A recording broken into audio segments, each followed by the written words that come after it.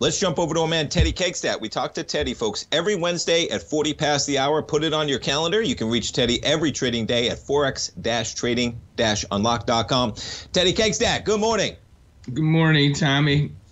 Boy, so I was jumping around to some of the Forex markets. We can jump into that, but I know everybody loves your take recently on the crude market. Volatility persisting, man. The market down about $5. I'll put it on a short-term 15-minute chart. $5 and change. We were at 115 yesterday, Teddy. We're back to 110. What's your take right now on this crude market? Oh, I think we're going to keep on pressuring resistance. I think it's pretty obvious that the bulls are in control right now, and I see us getting back above that 116 level and going back up to 120, I think, pretty solidly within the next week or so. I just think the trend is really, really supported right now. Tough to argue against that one, to put it lightly, man.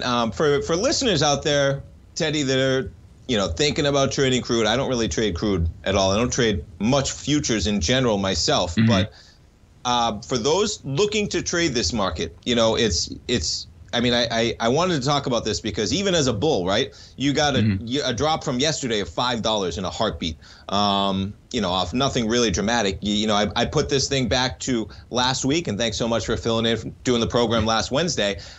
You had crude last Wednesday, early overnight, start at $98. You must have had a heck of a program, man, because crude made it up to 106 during the day, makes it to 115. But how would you think about trading this if you do trade it when you have $5, $6, $7, $15 swings, even within a larger trend?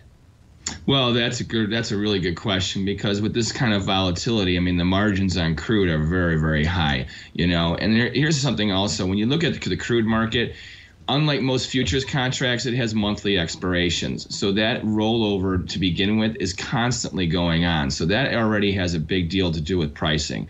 So if you're going to trade the crude market and any type of trend, you have to really be aware of that to begin with. Okay. Nice. So which month you trade, whether you're trading the front month or one of the back months, that's going to be something you have to take into consideration. And also your risk levels, what's your risk reward?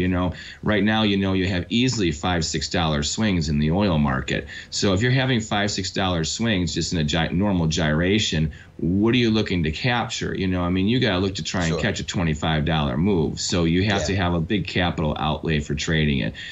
So I think that's the one thing you have to be careful with, and options are probably the way to go.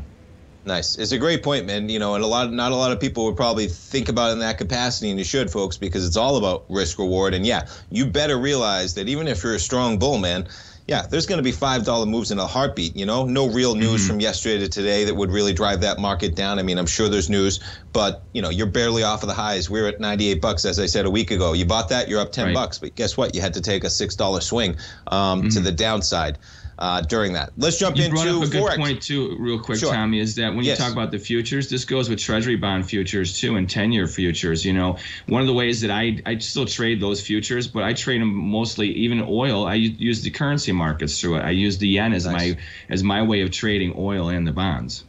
So you've walked me through that before, Teddy, but we got a bunch of new listeners, and I love the way that you walk through, the yen, oil-intensive producing economies. Can you walk the listeners, when you say that real quickly, how they would do something like that in terms of what currencies move and why they kind of make those moves? Because I think that's great education you walked us through before. Sure. Okay. So, for instance, like what we're going to talk about here is how to use oil and interest rates. The U.S. dollar yen, we know that interest rates are a function of currency pricing to begin with. So the bullishness of the interest rates in America are definitely bearish for the U.S. dollar, or are bullish for the U.S. dollar yen cross. Then you couple it with oil, with a very strong bullish trend that we have right now. Japan's a completely oil-dependent country. They don't produce oil, So with this type of trend going on, that also gives it bullishness to the U.S. dollar yen. So that's how I use those fundamentals for those markets where, am I currently in an oil position? Not exactly, but I am, because of how I'm using that trend to trade another market. I remember the first time you went over that example, man. It was a great example for people to understand, what really drives some of the currencies, man. And what drives it is real life, talking about commodities, purchasing power, and we all know interest rates, of course, as well.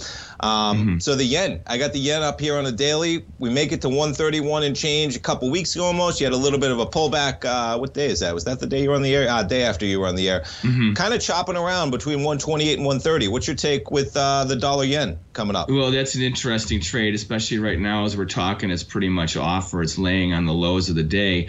And irony is the other markets are kind of flat. Oil is only, slightly up or whatever right now. Interest rates are flat. The yen right now, I think, is just in a chop zone. This is just a consolidation period. Remember that the Japanese central bank and their finance ministry were going to try to defend their currency originally a month and a half ago. That's what they were talking about. They have yet to do a thing, and we've been bobbling between 128 now and 130 now for, what is it, a week and a half, 2 weeks, So it's interesting. I think that as long as, the bluff has been called on Japan. So I believe that as long as the interest rates are under pressure and as long as the oil starts to continue to press resistance, that the U.S. dollar yen is going to definitely probe higher highs. Yeah, maybe a little bit of consolidation there after accelerating from remarkably in March, man, 115 to 130 and change. What other setting up right now? Yeah, no, I could see it, man. There's no real weakness. I see a consolidation, if anything, man, at the highs, and things can't go up forever. A consolidation sometimes, if you're bull, is a nice thing to get a little break before that second charge higher. What other currencies with movement, Teddy? I was looking at them. We just had a little bit of chop, maybe a little bit of pullback from the trends that you've been talking about recently. What other currencies are you looking at on your radar this week? Well, definitely the euro is something I'm looking to sell rallies in. I don't see it finding any true bounce, actually. Now, interesting enough, we've had a little reprieve in dollar strength with those currencies over the past few sessions. And I would be very careful right now. I think that you're kind of finding a point where you can start to sell into the euro US dollar as well as the pound US dollar. Now, the US dollar Swiss, we hit parity already. That was pretty interesting. Remember, we were talking about that weeks ago. I thought we wouldn't hit parity until at least June, something like that. And like a balloon underwater, we've done it. So it'll be interesting to see how weak. And I have to say, I think that we're seeing with the Swiss franc is that this whole Ukrainian-Russian thing, when they opened up the doors to the as far as what's going on with Russian customers and stuff like that, that changes the whole value of the Swiss franc. Switzerland is no longer a neutral country, And I think that we're going to start to. We could see the U.S. dollar Swiss get up to like 120 or something like that. Ooh. If the world really starts to view Switzerland as no longer anything more than just a little European hideaway. Okay, and we got 30 seconds, man. Are we going to get parity in the euro US dollar? When is that coming, man? Absolutely. That's coming. Yeah, that has to. If we have parity in the Swiss and we have the US dollar yen going like this, and even the pound is bashing lows, how can the euro not collapse? Just amazing. It's going down below parity.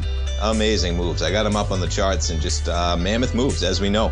Teddy, we appreciate the conversation, the education as always, man. We look forward to talking to you next Wednesday, man. Sounds good, Tommy. Have a great day. See you guys next week. You have a great one as well. Stay tuned, folks. We'll be right back to finish up the show.